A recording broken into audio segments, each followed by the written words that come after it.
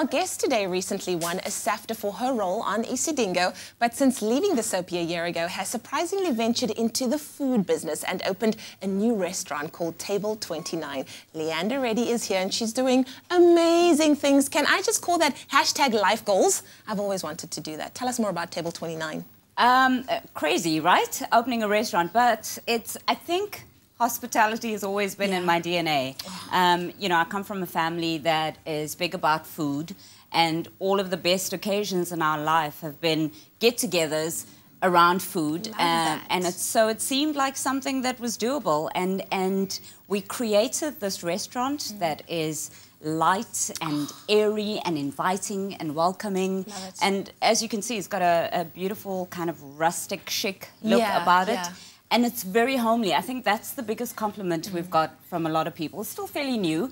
We opened late last year, but people love it. And I guess for us, the most important thing was to make good food that people could talk about and have a holistic experience. So the social element of it was important to us as well. Love it. And people are really enjoying the place. The food, the vibe, the ambience. It's, Now, I love it. It's called Table 29. It's got 29 tables. But let's talk about the menu. Did you have any say on what was actually going to be on the menu? Is there maybe some family recipes there as well? Well, there is one family recipe, but most of it was designed by our chef, who's got like 25 years experience in the industry.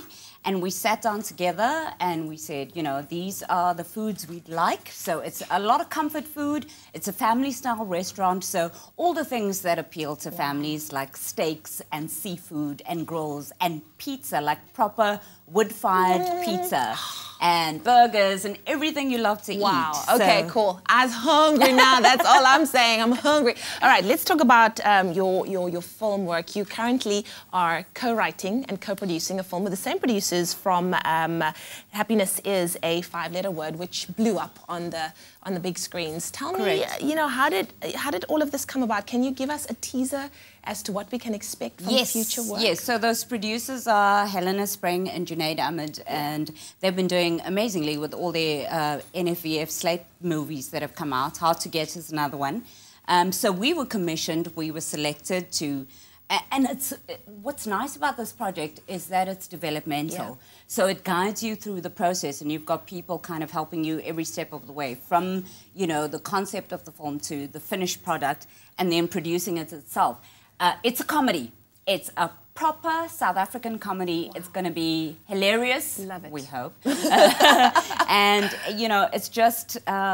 it's going to be a laugh and escapism, enjoyment. There's so much, I can't really tell you, but it's a clash of two completely different worlds, and the characters are alive and vibrant and exciting. People are going to love it. You know what I love about you is sometimes we hold on to certain jobs in our lives or things that we're so comfortable because we've done it for so long, and just to take that leap of faith and to trust yourself that there's so much more out there, you're proof that life just gets better.